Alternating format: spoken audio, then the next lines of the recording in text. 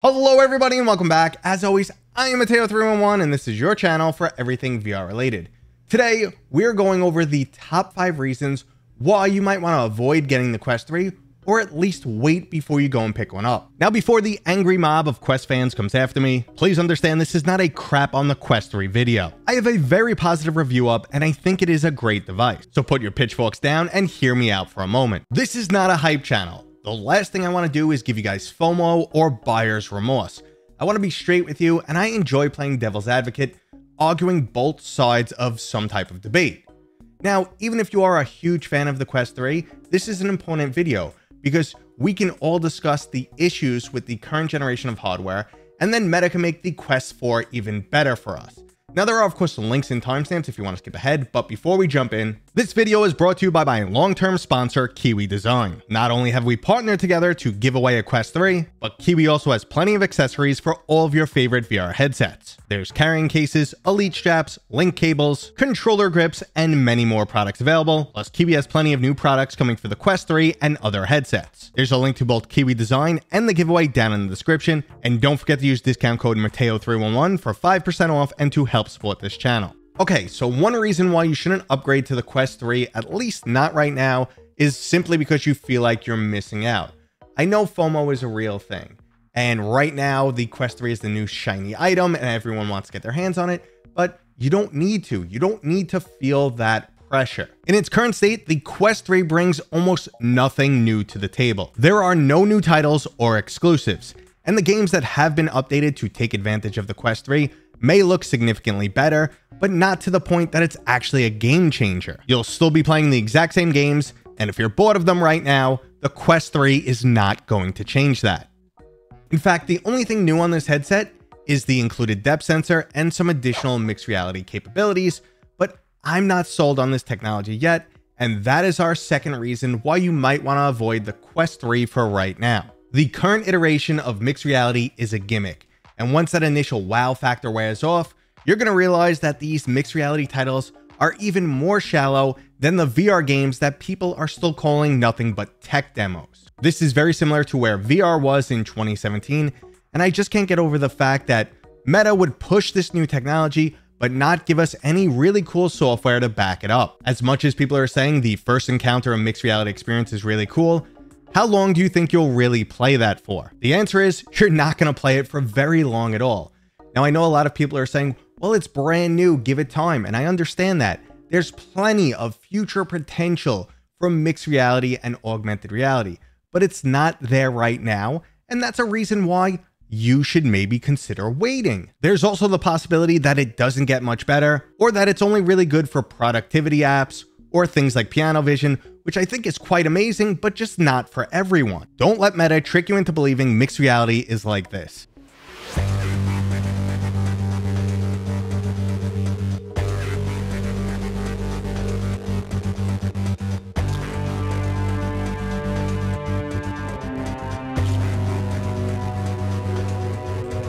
It's not. Here it is in action. Security level escalated.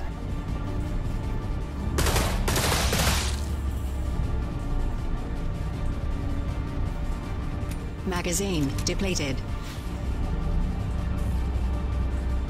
Ophis forces, don't lose a spire. Hunt them down.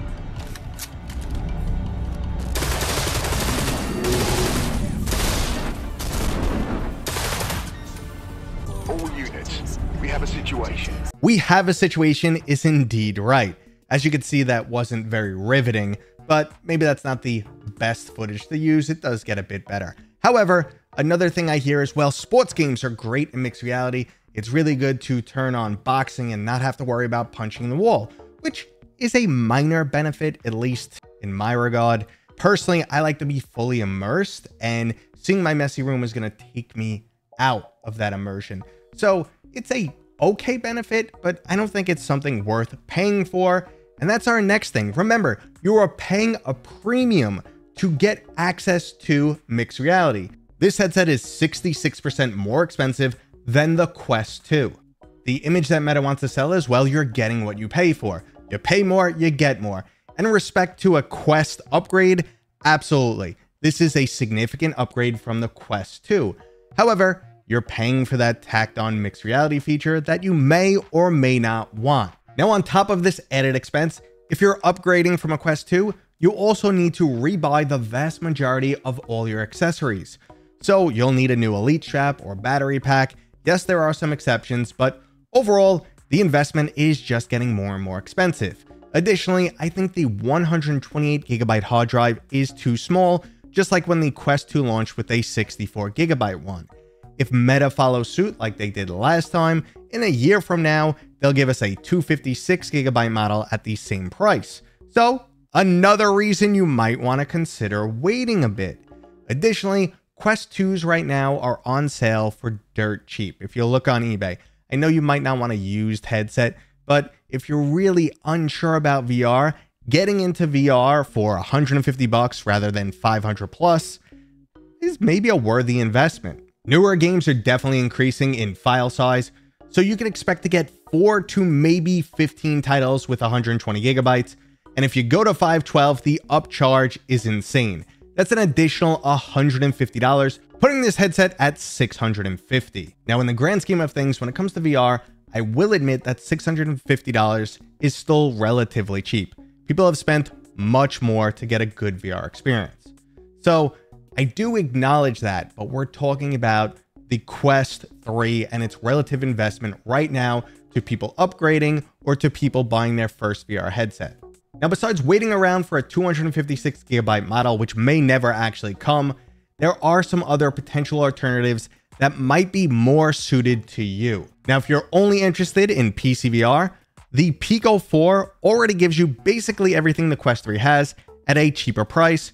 Plus, there's also rumors of the Pico 5 coming next year. And if they follow suit with what they did last time, it'll basically just try and one-up the Quest 3. Now, hanging out in rumor territory for a little bit longer, supposedly we're getting a new Quest headset next year that'll be significantly cheaper, maybe as low as $200. Now, it might just be a mixed reality headset, so we'll have to wait and see, but maybe that's what you're after. Maybe a year from now, you don't want VR, you just want MR. Also, the Valve Deckard might be a 2024 product. So if you're big on the gaming side, that might be the headset for you. So once again, it might be worth just waiting a little while before picking up a Quest 3. And then again, what's the worst that can happen? The price drops over time? Now, the last issue is very simple and I can blast right through it. If you've already played PC VR and the Quest 2 and it really wasn't for you, there's nothing here that will change your opinion. You don't have to say, oh, well, maybe it's finally time. Maybe VR is finally there and I should get into it right now. Nope. Unfortunately, there's nothing in the Quest 3 that elevates VR to a new level that people who didn't buy into it in the past will want to buy into it right now. Now, I know that statement might be heresy to some fellow VR enthusiasts, but I am of the opinion that VR is just not for everyone. And I would hate for someone to force themselves to use VR and walk away saying, this is a gimmick and giving all of VR a bad reputation. It's for some people, it's not for others. End of story. Now, I'm going to leave you with a bonus issue that no one ever really talks about. Unless you've tried a lot of VR headsets, one thing that might happen is the fact that there's a lot of subjective aspects to owning and using a VR headset. Remember, this is something that you wear and you stare into. So when you change from one headset to another, you might realize you have certain sensitivities you never noticed before. This might be things like the IPD, glare, historically issues like that. But when moving to the Quest 2, comfort is always a big one.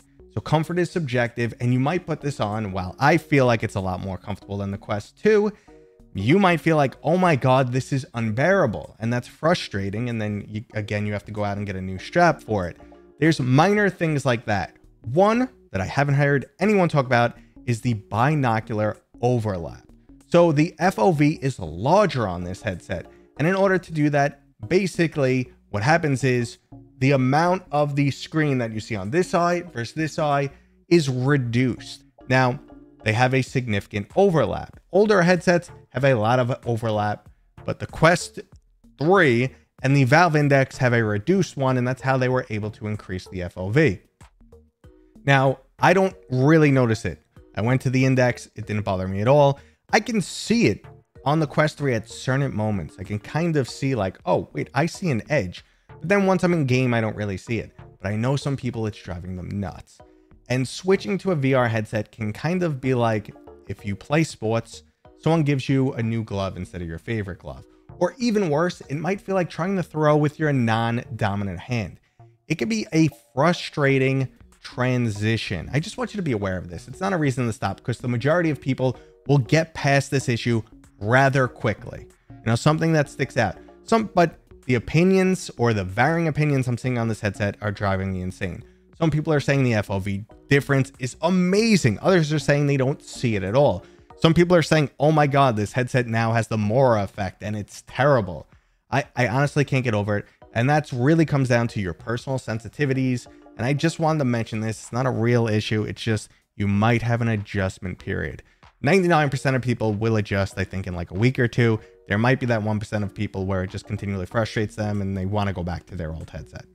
And that was today's video, guys. I would love to hear your feedback. Let me know if you got a Quest 3. What do you think about it? If you agree with me on mixed reality, I know that's a controversial topic. If you're gonna get a Quest 3, also don't forget to enter the giveaway, which is in the description. But yeah, I want all your feedback. I want to hear because it helps me, you know, get a grander picture of how everyone feels out there. I know that the way I think is not always right, and it might not even, you know, make up for how 50% of the people feel. But I'm going to give you guys my opinion, which is based on years of experience with lots and lots of headsets. I hope you guys appreciate that. If you do, thumbs up. If you're new here, consider subscribing. And as always, I'll see you guys on next time.